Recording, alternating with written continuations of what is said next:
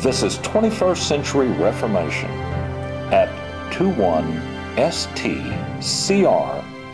Well, let's get to work here. We had started talking some yesterday about some issues of Christology, and I thought we would carry on with that a bit more today.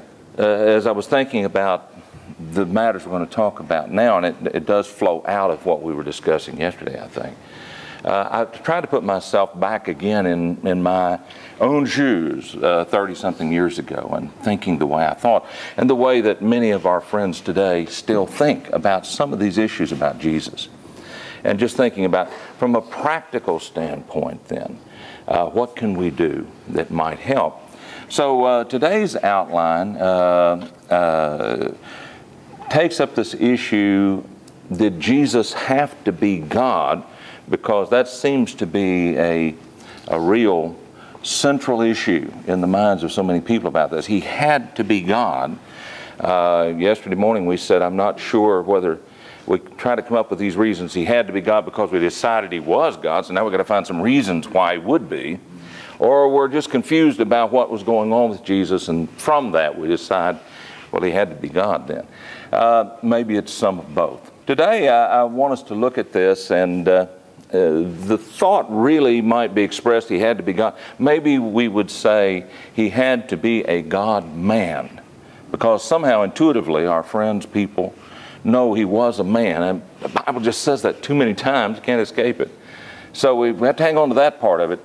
But also, he must also had to have been God. So we come up with this, this language, he had to be then a God-man in order to do the things he did. Ever heard that line of thought? Of course, this is a popular way of thinking. I don't think it's a Bible way of thinking. And the objective of our session today is to find ways to help our friends to maybe grasp that it's not really a Bible way of thinking. Did you know that error can seem very comfortable to us, and the truth can seem very uncomfortable to us if we're accustomed to the error and not accustomed to the truth? So I think what we have to do as people is learn to shift those emotional bases in our lives and our minds to be able to come to the place of where that really the truth according to the Bible is what we come to feel comfortable with and familiar with, and the error then begins to seem foreign to us or odd. So the idea is that Jesus had to be God to do the things that he did. We mentioned yesterday morning, though, that there's a lot of language that has come to express this idea that's not at all scriptural language. God-man, for some people, if you point that out to them, that phrase, that language is not in the Bible, God-man, then they're not aware that it's not in the Bible. Just assume it would be. Two natures, same thing. Dual nature, okay. Fully God and fully man, interestingly enough, is not biblical language either, is it? So we mentioned all of that. So we put this at the beginning of this outline just to help us to realize that when the things that we're familiar with may actually not be biblical, and we need to become more familiar with and more comfortable with what really is biblical in all these things.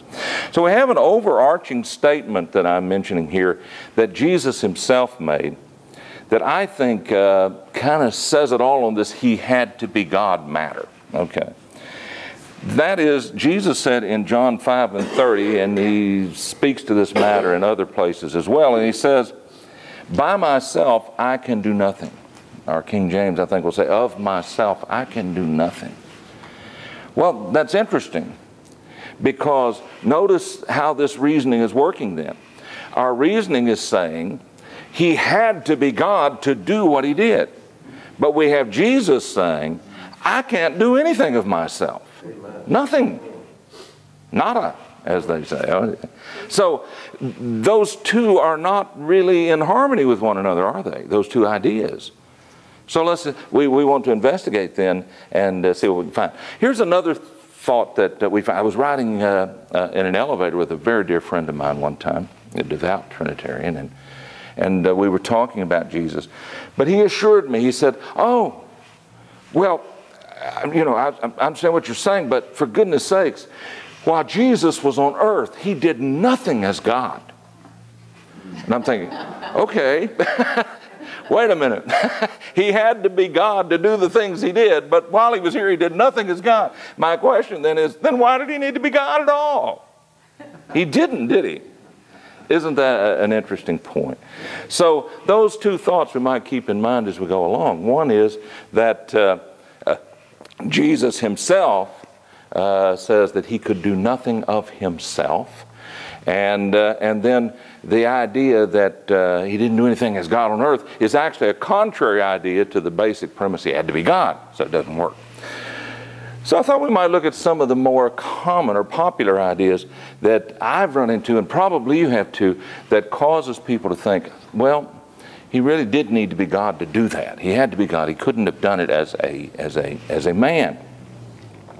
And so we're looking at these ideas saying, okay, so what was going on? Was it Jesus as a God-man doing these things? Was that what we have to conclude from the things that he did? Or is it, as I'm saying in our overriding statement at the beginning of this paper, it didn't take a God-man. It took God and a man to do all the things that Jesus did. Does that make sense? I think it does, and I think it will as we look at the Scripture. Here's one of the number one reasons that I've run into, and I think this is an easy one for our friends to begin to understand with us, and that is that he had to be a God-man to do the miracles that he did, the amazing, wonderful miracles that he did. And I've had folks to tell me that he couldn't possibly have done those things unless he was God.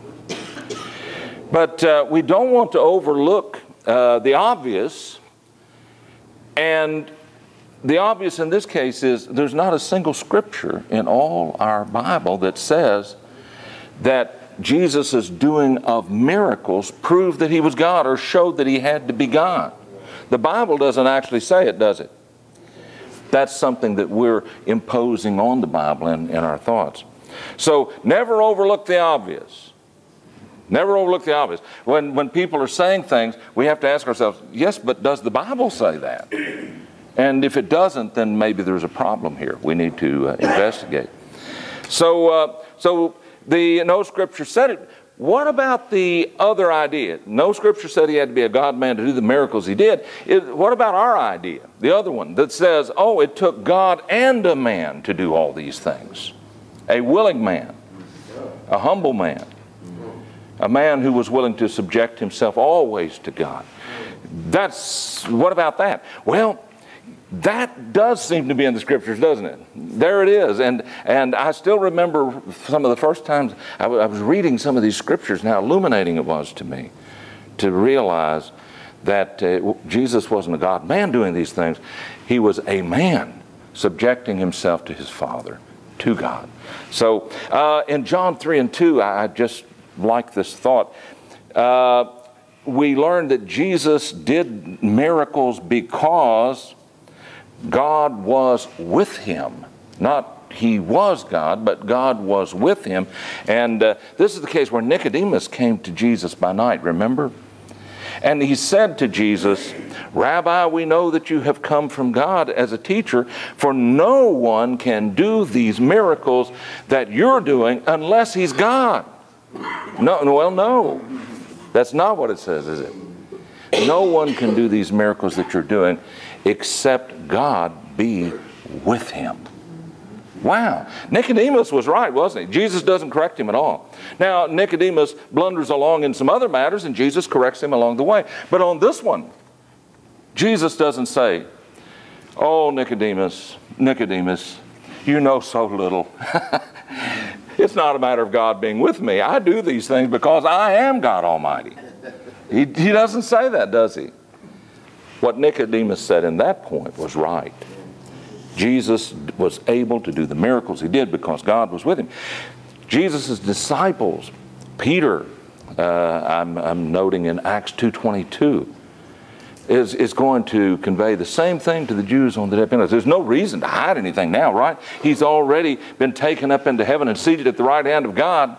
If he really is God, then Peter doesn't have to hide that fact now. But no, Peter is saying in Acts 2:22, you men of Israel, hear this. Listen, Jesus of Nazareth, this person here, you know about him. He went about and he was doing all these wonderful things. He did miracles and wonders and all that. Why? Because God was with him. God did these things through him. Wow. And then in Acts 10 and verse 38, Peter at the household of Cornelius is telling those good Gentile folks the same thing about Jesus. Well, for goodness sakes, if Jesus was God Almighty, why wasn't Peter on the day of Pentecost to these many thousands of Jews declaring that to them? He went about, he did all these wonderful things as God. No, because God was with him. Yes, please. Dan, this would be just almost identical to Moses saying, behold the salvation of the Lord God Almighty, and then the miracle happens. Absolutely. And so if Moses did it, Elijah did it, yes. God was working through them. Yes. Well, and that's another point I think we're thinking about too. Even Jesus' disciples, his apostles and others, did miraculous, wonderful, amazing things. Raised the dead, other things. And how did they do that? Did that make them God? If they weren't doing quite as great a miracles as Jesus, did it make them sort of God? To some extent God? What are we saying here? So how did, someone said, well, but Jesus walked on water. I know. Yes, he did. And Moses parted the sea, for goodness sake. The water rushed back at the raising of his hand. So, miracles in which we find dominion over even nature. Moses did that. Did that make Moses God? I don't think so. It made Moses a man who was servant of God and God working for and through and in him. Jesus Christ did marvelous and amazing things. Same answer. No man can do these miracles that you're doing except God be with him. So what do you think on that one? What is the case?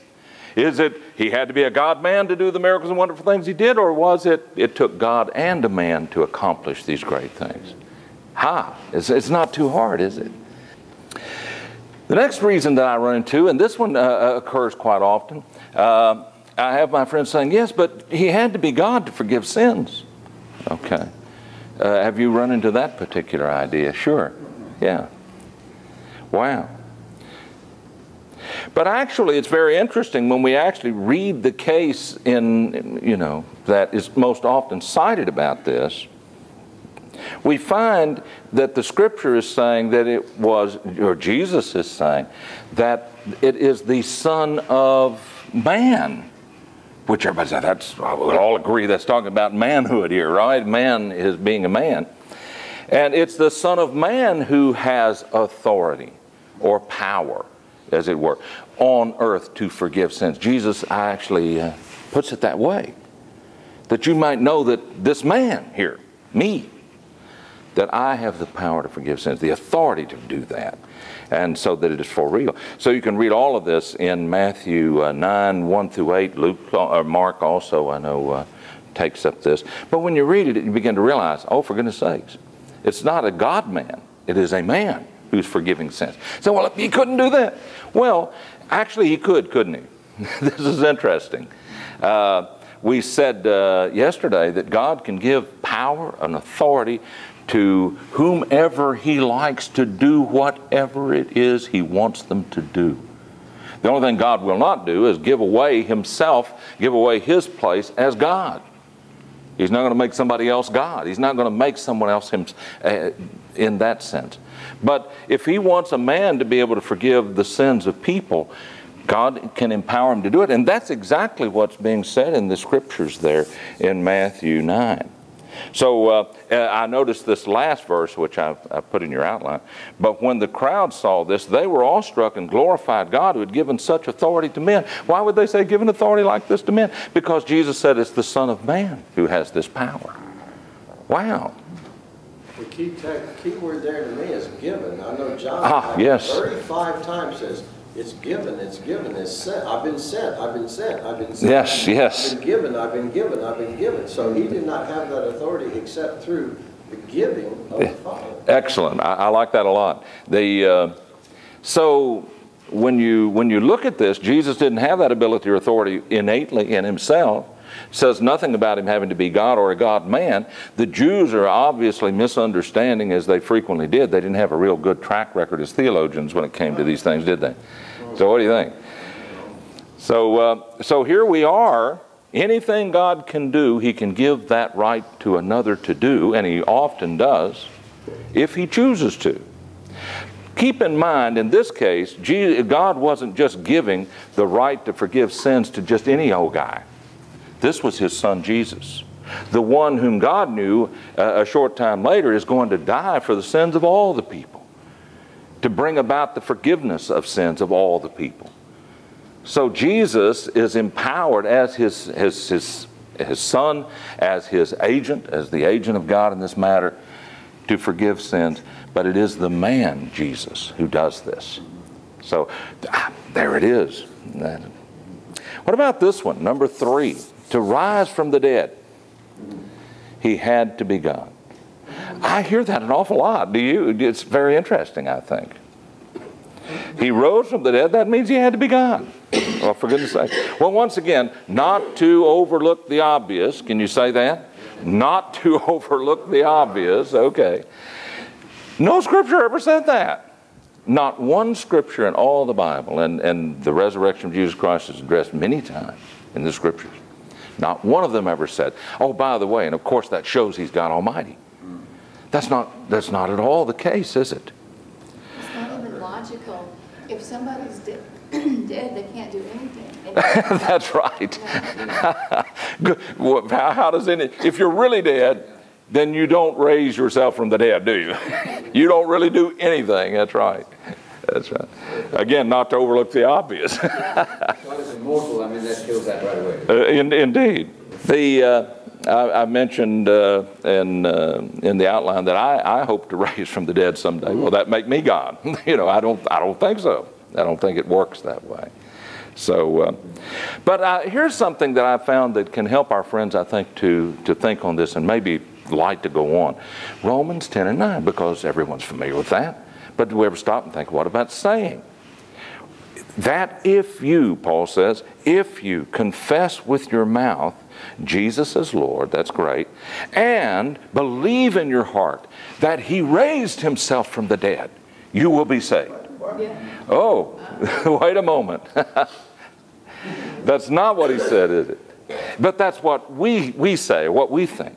We think if he was God, then he would raise himself to the dead. It just makes sense, we think, right? But it's not the case. The scriptures repeated it. Now, it does say Jesus rose from the dead, but how he got to be risen from the dead is another matter, isn't it? He didn't raise him. If he could do nothing of himself, I would assume that really meant he couldn't raise himself from the dead.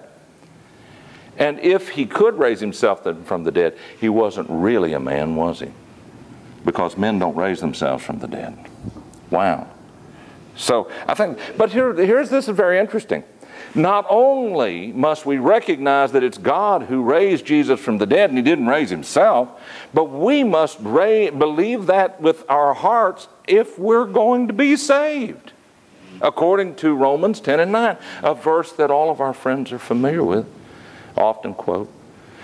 So Romans 10 and 9, if you believe in your heart that God raised him from the dead.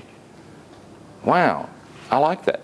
So how many of you, this is, and it's not necessarily wrong, but I notice around the Easter season each year that if you go along and you observe church signs over and over again, I've seen this repeatedly. He rose from the dead. He is risen. These things are rather oblique, though, aren't they? It doesn't tell us how that happened, and it doesn't tell us who's really responsible.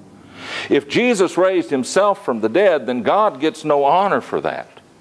What do you think? He has the honor because he did it himself. But I think it's very interesting. I have only, I think, one time for certain ever seen on a church sign about that season of the year, "Thanks be to God for raising our Lord Jesus from the dead." I have to say, it was our own church sign that said that. I don't know. So, but we're working. We're doing what we can with this, right? Again, I think this is very easy for folks to understand if we can kind of just get pointed in the right direction. And hopefully we can help folks to kind of get going in the right direction on some of these issues. Because if you begin to work your way through even a few of these things, all of a sudden this whole business, he had to be a God man or he had to be God, it all goes away, and we suddenly realize this is actually a huge myth, really. Something popularly believed but not rooted in reality, not grounded in reality. That's a myth. So this is all myth territory, don't you think? There's enough myths in the rest of the world. We shouldn't have to deal with it in Christianity, should we?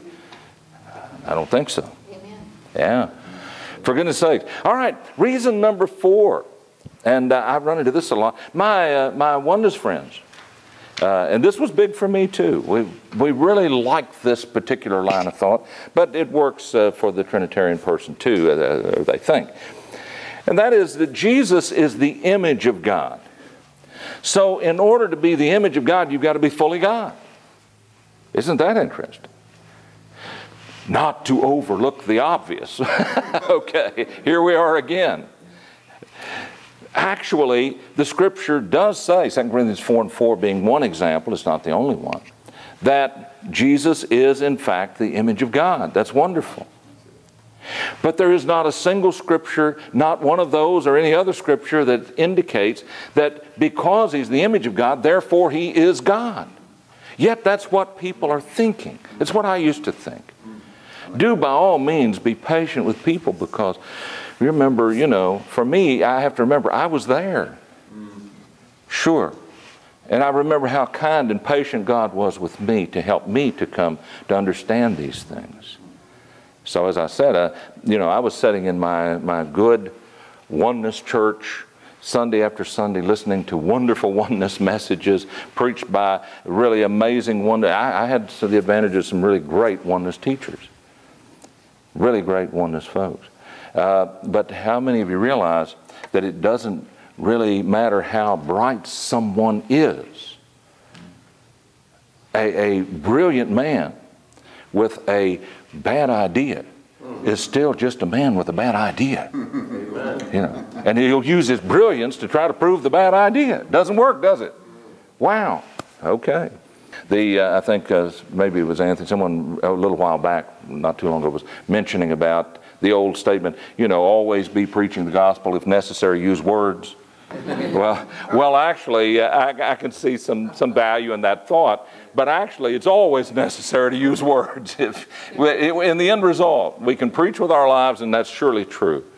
But how many of you realize Jesus preached with His life, but He also preached through His words?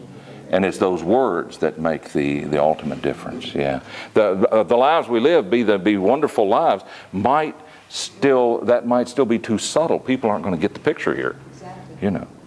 So here's this business then about the Jesus being in the image of God. It's true. It's a wonderful statement. It's beautiful. And actually, as we've learned, if He's God's image, it proves that He is not God. The image of something is not the very thing itself, right? We've come to understand that. So then we learn in Matthew 22:20, Jesus looks at the coin and says, whose image is this? Well, it's the image, it's a likeness, it's the representation of Caesar in that case, right? But was that actual coin, was that Caesar himself, literally? No. So you could hold the coin up and say, who is this? You say, that's Caesar. Okay, let's hear what he has to say. Well, no, it doesn't work that way, does it? So we're kind of speaking in shorthand, so to speak, to say that's Caesar, but what we really mean is it's an image, a likeness of Caesar. It's obviously not the real Caesar himself who's over in Rome. So man is in the image of God.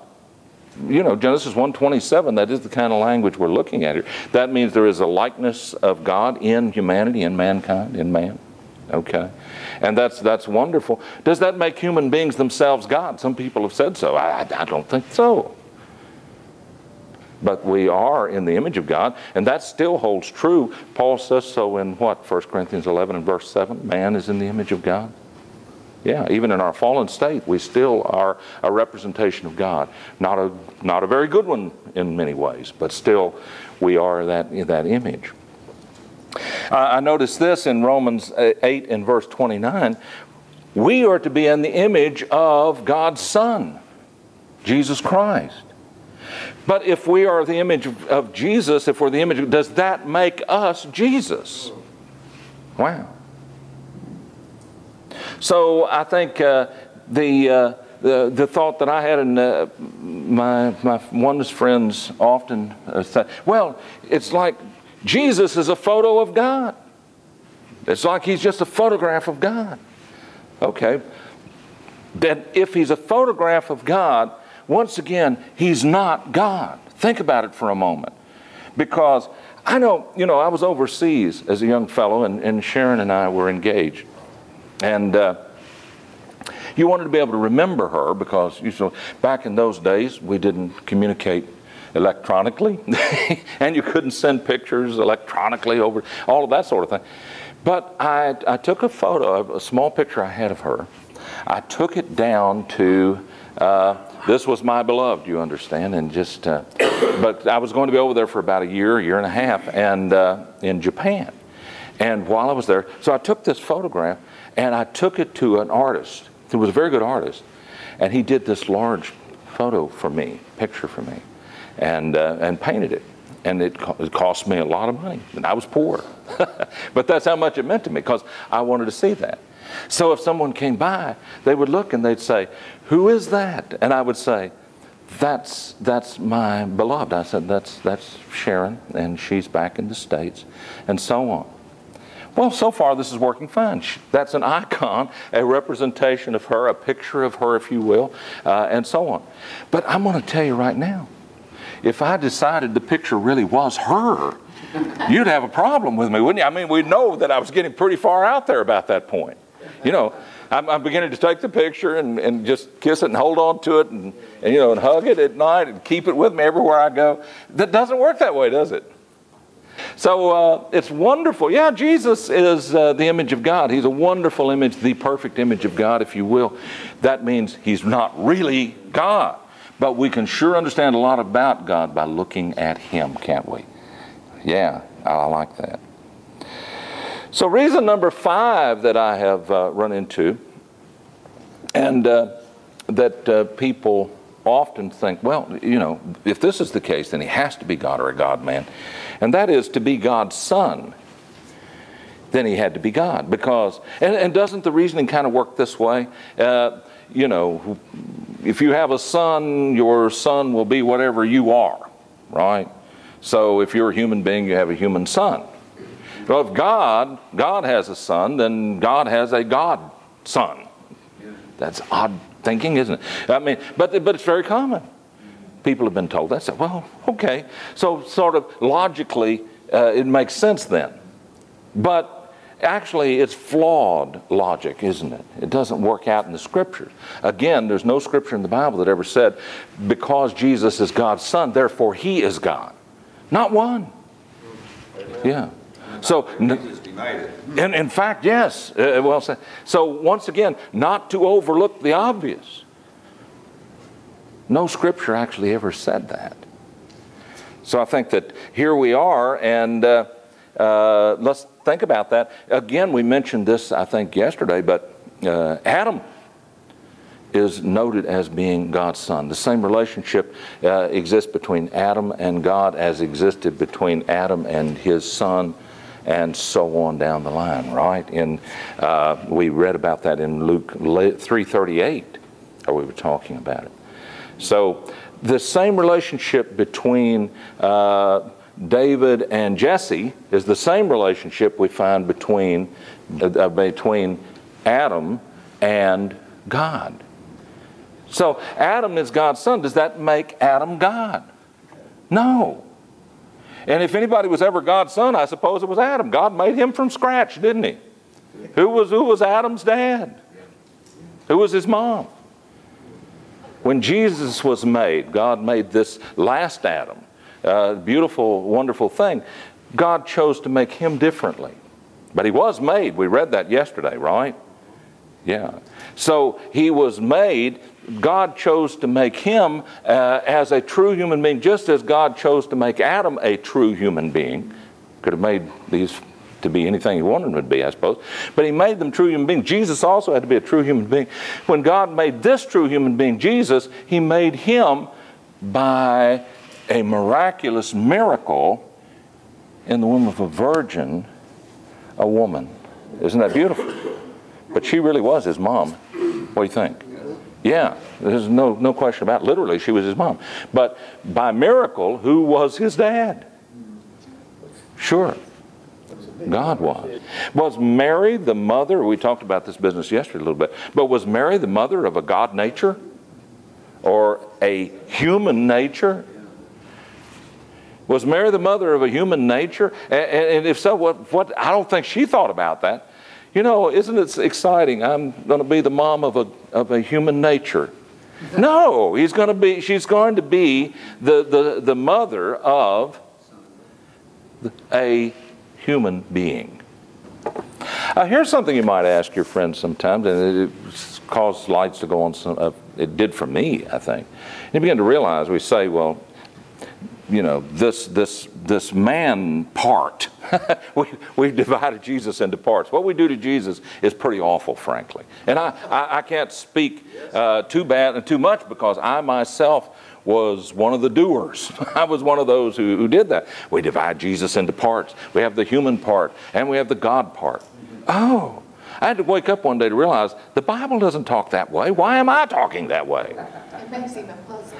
Yeah, that's right. So, but isn't it interesting when we say it was 100% man and 100% God? They didn't have to say he was 100% man in the Bible, because they just knew he was. He's a man. Say, are you 100% man, Jesus? Yeah, yeah, I'm 100% man. What do you mean? So, and it never said he was any part God in that sense, right? Not 100%, not 50%. He just wasn't God. It didn't take a God man. It took God and a man. Remember? But what if we ask our friends this? Say, look, the man Christ Jesus, which they say that is not God exactly. It's the human nature business. But if your friend is saying, but I believe Jesus, ask him again, do you think Jesus was a man? Most of our folks would say, yeah, he was a man. They say, okay, then who's the man's dad? Did the man have a dad? And I think sometimes that can cause the lights to go on a little bit. The man Christ Jesus had a father. The man did. Now, here's my remaining question then. If the man Christ Jesus had a father, and that father was God, then isn't the man Christ Jesus the Son of God? What do you think? Otherwise, we have the man Christ Jesus, the most unfortunate human being that ever lived. He didn't get to have a dad. He had no father. He had a mom, but no father. And there's people that actually think in those terms. So, but the man Christ Jesus, Jesus Christ, the human Jesus, the 100% man thing that we're talking about, right? Supposedly. He had a father. He was proud of his father. And his father was utterly proud of him. That man Christ Jesus. So the things we do to Jesus are pretty awful. We think we're doing him favors. We're not doing Jesus any favors when we make him out to be God. You know, someone might meet me and say, I don't know if you've met Dan, but he's the governor of Tennessee. Well, I am a number of things, but I'm not the governor of Tennessee, I can assure you. So isn't it interesting then? Has someone done me a favor at that point? If they were being serious about it, maybe they were confused. They really thought I was the governor of Tennessee. That wouldn't work well at all for me. How does that help me? So now I've got people saying, well, what do you do as governor? Well, and I can say I do this and that. You know, they might start looking at things in my life and say, well, I guess he does that because he's the governor. I'm not the... Jesus Christ is not being done any favors by anybody when we turn him into a God-man or say he's God Almighty. We have just actually done him a great disservice, and we have done his Father a great disservice. And one of those disservices is we have deprived this human being, Jesus, the 100% man fellow, we've deprived him of having a dad. The only human being that ever lived didn't have a father. Wow. Please. The popular effort, Dave Hunt, to solve the problem of the mystery is to say that Mary only provided a body, even worse than just a human being. Oh, my lands, yes. So Mary was the mother of the body of Jesus. Oh. So really there was no body there, was there? I mean, there was a body, but there was no person there. Yeah. So she's ultimately not the mother of any person at all, only a body. No, well, they're struggling with, these people are struggling with this. I'd like to relieve them of the agony of all that. Absolutely. And I think that we can, if we think in terms of helping folks to think about these matters. Yes. Please. You know, obviously the scripture is clear on Jesus being the Son of God. Yes. But even if you didn't read it with that clarity, God has given us a mind to be logical and to think things out. Sure. And no logic says you can be your father. You can be your own father. That's right. That's right. It would make nonsense out of all language, wouldn't it? Yeah. When you begin to say, "Oh, I am my father," that's not a mystery. It's just a conundrum that makes no sense. You know. And we pronounced it a mystery. Wow. Mystification, isn't it? So. But think about it. I think when we realize it, we've got to realize we have done two individuals terrible disservice when we make Jesus to be God. And the first person we have done a great injustice to is God. Because now God is not going to get the honor for the things that he took such wonderful pleasure in doing. God is the one who caused Jesus to raise from the dead, but we're not going to give God the glory for that. We're going to be over and say, oh, he raised himself because he was God. Now who's being wronged in this? God is. He's not receiving the honor for this wonderful thing that he did. We should be rejoicing in God and thanking God that he raised Jesus from the dead. And yet you may have been to some pageants and so on at that time of the year. And I think it's very interesting. I've never been to a pageant yet where in the pageant, you don't have a scene where Jesus comes busting out of the tomb. This is really wonderful. So the stone is rolling back, and that is true. He did come out of that tomb. But haven't we missed a rather critical link in this? Because we're not telling the public, we're just letting him come busting out, and everybody's saying, yay, God did this. He come busting out of that tomb. No. God sent angels. They rolled away. And I still say, one of the most amazed human beings that's ever lived at any moment in time was Jesus Christ when he opened his eyes in that tomb. Think about that. As he opened his eyes and said, it's all true. I'm alive. This is my Father. Where would Jesus Christ be today if God had not raised him from the dead? We have a little mantra to that effect back in our home church. Occasionally we just go off on that. Where would Jesus be today if God hadn't raised him from the dead? You know where I think he would be? Dead. Wow. He would still be dead. Sure. And that death was real. Of course it was. Just as real as ours. So this is very powerful. So it's interesting then about this business that, well, if God was his Father, then he had to be God. No, not at all. Not in any sense. That's not. And again, if we read the Scripture, we need to get it correct. When the angel Gabriel appeared to Mary and spoke with her about these matters, he said, this is going to happen. You're going to have a son, and the Son of God is the Son of Mary, right? Mary didn't bear a body or something. Oh, that's horrible. Okay. I said earlier, we do a great injustice to God when we don't give God credit for the things He did in Jesus. But we actually are doing terrible injustice to Jesus too. Do you think Jesus is going to be happy that we're giving Him the credit that He knows belongs to His Father? My Father raised me from the dead is what He would be saying. What are you talking about? I didn't raise myself from the dead.